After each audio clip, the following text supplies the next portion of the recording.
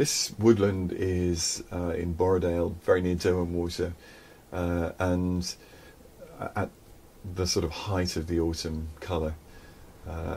And when I was first looking around this area, I had no great expectations that I was going to make a picture, and I thought that if there was going to be one, it would probably be of the trees, maybe with a tight lens and a fairly graphic kind of composition. Yeah.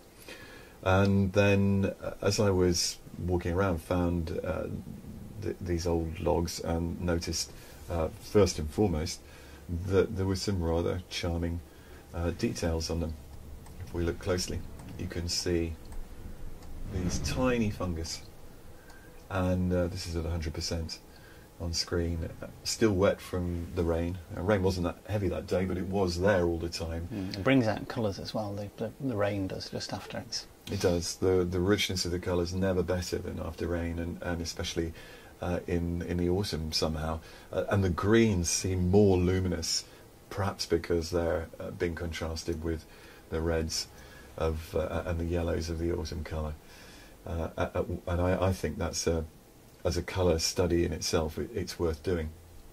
Now, when I initially saw this log, I thought there was a chance of using this Y shape in some way.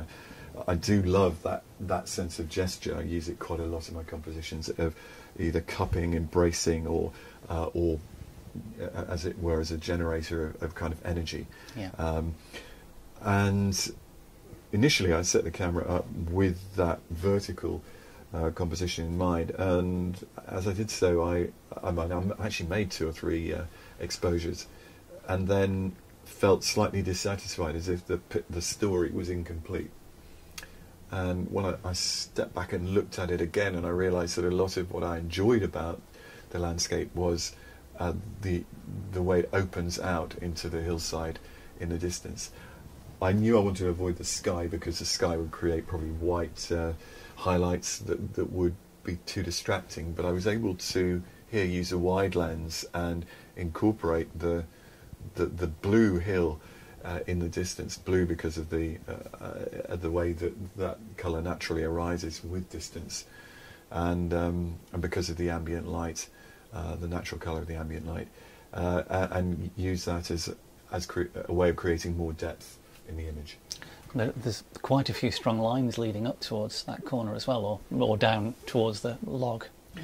Well, I think that the composition works in that way, doesn't it? I think we can see that there's a kind of natural springing point from it because of the Y, but this log here and then the one beneath it both move to the right, and they're picked up by the tree that's lying slightly on its or angled on its side here, towards the as it were, the hole in the woods and the tree-covered hillside in the distance. And that's important, because I think that is a kind of basic narrative, visually speaking, for the image. That balances, but essentially it's moving from left to right. The other thing I'd like to talk about is that of gesture and relationship. This is something that as landscape photographers, I think we can all do with cultivating, which is realising that the natural world has its expression of the human condition, and if we can tune into that, we can make some associations. Of course, I think ultimately it's for the viewer to determine whether that has meaning for them, but certainly the way that this the Y-shaped log lies rather gently on its kind of sister or brother log beneath it, and that they're in alignment, so to speak, and then there's another one in the distance. This is a strong indicator to me of some kind of relationship. There's almost an intertwining of the two, even though they're not quite. Not quite, but there's a slow, almost you perhaps it's fanciful, but a tenderness about it, and I like that.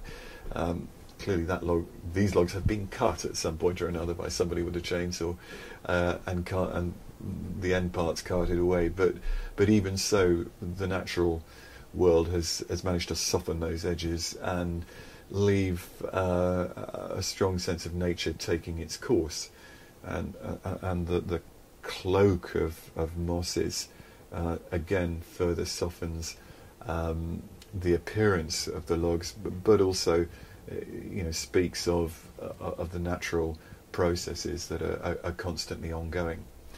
I mean, you can argue that this is a picture of life and death. The logs are decaying and dying, and the trees in the distance are alive. And while they're in their kind of autumn, soon to be wintry appearance, they'll be back next year, springing again. And there's something quite poetic, I think, about that.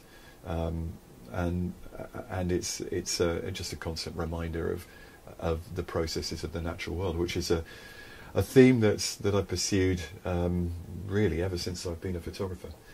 I think process, change, energy, life and death, and that includes decay. And I always think it's interesting that even in stages of decay, trees can express a tremendous amount of vitality.